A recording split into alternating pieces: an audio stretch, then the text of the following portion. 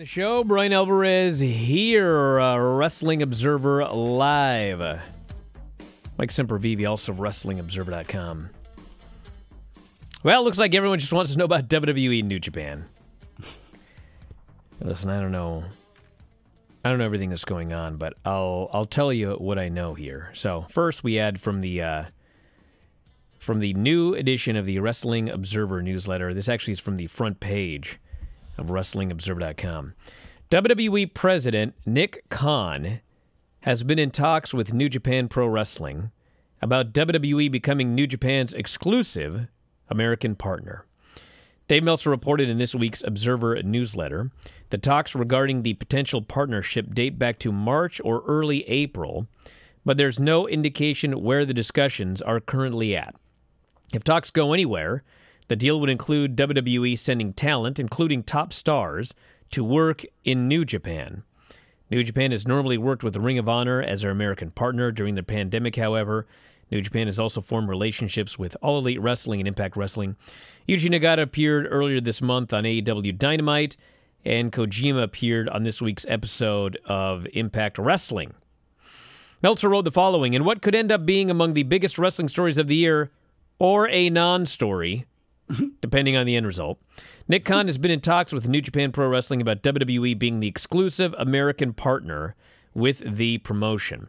Right now, New Japan has been working with AEW and Impact and has had a relationship with CMLL and Ring of Honor, but things have slowed down with those companies since COVID. Obviously, there are a million questions regarding such a deal if this was to happen, and there are no indications where talks are, past they date back to late March or early April. It's now the end of May. But it would include WWE sending talent and WWE top stars being allowed to work in New Japan if talks go anywhere. With Khan, the former isolationist attitude of WWE versus everyone is changing, with the idea WWE is part of the wrestling landscape and not separate from the pro wrestling landscape.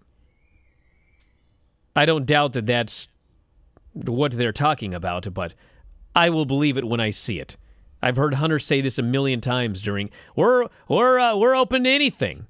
Well, I mean, that's nice to say, but I have no indication, zero, zilch, that you're open to working with anybody else. I've seen zero evidence of that whatsoever.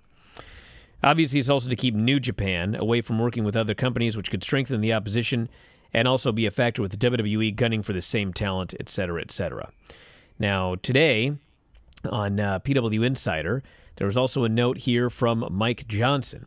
He says, there was a report earlier today from Dave Meltzer of the Wrestling Observer about WWE reaching out to New Japan Pro Wrestling about a potential working agreement. Since that report began making the rounds, we've heard from a number of readers asking whether there is anything to it. We are told there is and there isn't. PWInsider.com has been told today by sources from each company that there have been communications between the two sides for several months, but, he writes, the main crux of it was over the potential of Daniel Bryan being able to potentially work some dates in New Japan. Whether anything has come from these discussions remains to be seen. And there's more, but that was the main thing that I wanted to read right there. And I bring that up because if you read Dave's report, reading, of course, is your friend, and sometimes you have to read it between the lines. Dave mentions nothing about New Japan stars coming to WWE. That doesn't mean that that would not be part of a working agreement, but as he writes about it, he's specifically writing about top WWE stars being allowed to work New Japan. Now, if you put all of this stuff together, I mean, it's very clear that a portion of this story, if you go by what Mike Johnson is saying, the majority of the story, if you go by what Dave is saying, maybe not the majority of the story, but it appears abundantly clear that a portion of this story is that Daniel Bryan wants to be able to work New Japan. Clearly, based on Mike Johnson's story, Daniel Bryan has talked to WWE about this, and WWE, in turn, has begun to talk to New Japan about this. Now, as you note here, in Dave's story, it mentions that WWE wants to be the exclusive partner of New Japan. Well, why would they want that? Well, it seems abundantly clear if you start putting the pieces of this story together. Daniel Bryan would like to work for New Japan Pro Wrestling. Regardless of what WWE has stated here, you think that WWE is okay with the idea that Daniel Bryan goes to New Japan and wrestles Jon Moxley for the IWGP US title? You think they're cool with the idea of Chris Jericho having his working agreement with New Japan, and somehow Daniel Bryan ends up there and ends up doing a match with Chris Jericho of AEW? It sounds to me that the crux of the issue here is they want to be able to offer Daniel Bryan the ability to go to New Japan, but they do not want him working with anybody from AEW or anybody probably from anywhere else. So that is what I believe the crux of this issue is right here. Do I believe that New Japan and WWE are very close to a working agreement that would allow New Japan and WWE guys to go back and forth regularly? I do not believe that at all. Maybe they are, but I don't buy that. I look at this story and I'm trying to think of one way, that a New Japan WWE working agreement would not be a hilarious disaster. I can't think of one. But clearly there is a discussion going on, or there was a discussion going on. I don't know where it is right now. Daniel Bryan's contract is expired. I mean, God only knows what this guy's decision is going to be. I mean, I think that he would be willing to stay with WWE if they let him do New Japan dates, and who knows, maybe he wants to do dates all over the place. But I mean, it's the same deal. If he wants to do a date somewhere where an AEW guy could also do a date there, I do not believe for 1 second that WWE is going to be cool with that idea.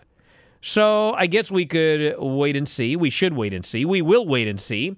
But I do feel that this is not as far along as a lot of fans are, I guess, in fear that it is. But we shall see. Hilariously overblown? Would that be a good way to say it? I would not say hilariously overblown. Are you sure about that? Well, I mean, here's the thing. This is just like when the Forbidden Door was cracked open with AEW, okay? Remember when the Forbidden Door was cracked open and everybody started doing all of this fantasy booking and Okada's going to come here and Omega's going to wrestle Ibushi at the Dome, and they were just going out of their minds. And I was like, bro, let's calm down here. We got one guy that went over. Like, let's just relax. And in fact, what I said was exactly what happened. We had one guy go over and then nothing. And now the Forbidden Door is again cracked, and we had Nagata wrestling on Dynamite. But it certainly is not like a full-fledged, and obviously some of that is because Japan is a COVID disaster right now.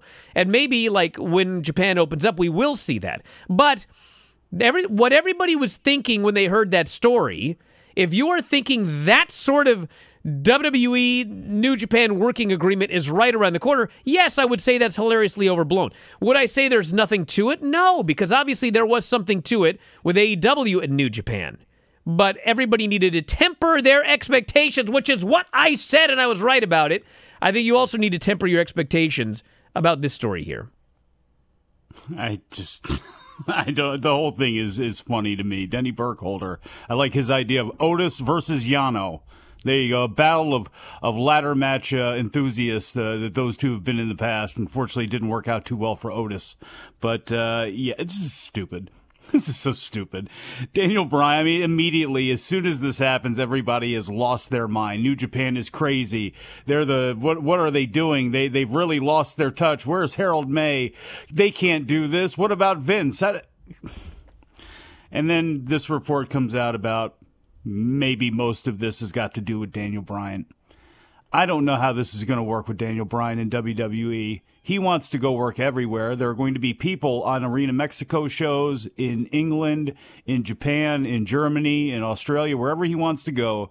There's going to be non-WWE people on that show. There is going to be a conflict of interest, I'm sure, in a bunch of places if you're WWE. So if you're WWE, either sign him or that's it. Daniel Bryan can go do what he wants, and I have a feeling that probably we're not going to be talking about any relationship between New Japan and WWE, but I guess we'll have to see how things play out. Back in a moment with more Observer Live. If you enjoy these videos, for just $7.99 per month, you can enjoy full-length editions of The Bryan and Vinny Show, Wrestling Observer Live, Figure 4 Daily with Tom Lawler and Lance Storm, plus hundreds of archived shows, all in beautiful HD. Don't miss out. Join us today.